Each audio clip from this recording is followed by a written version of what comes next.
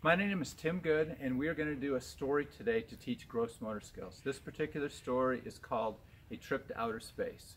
So I teach a lot of stories with kids, and one of the ways to get them moving is through stories. Rather than them sitting and listening to the story or watching a video, this is a great way, especially if it's rainy out, to get them moving.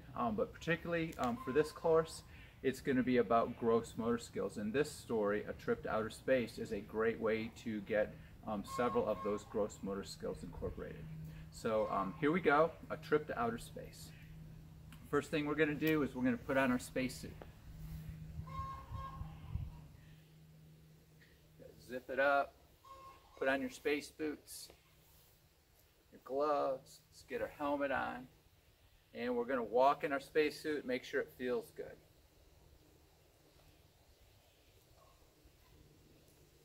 All right, let's climb up in our rocket. Get in our seat and we are going to blast off. 5, 4, 3, 2, 1. Off to outer space. We are coming to Mercury. We're going to monkey around Mercury. Vault to Venus. Fly by Earth.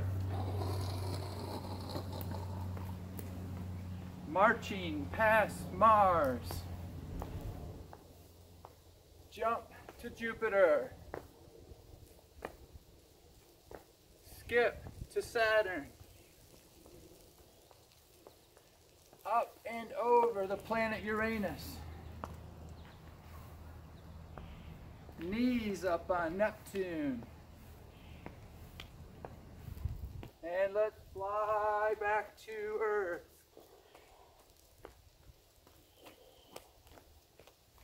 And we're going to land. And there you have it.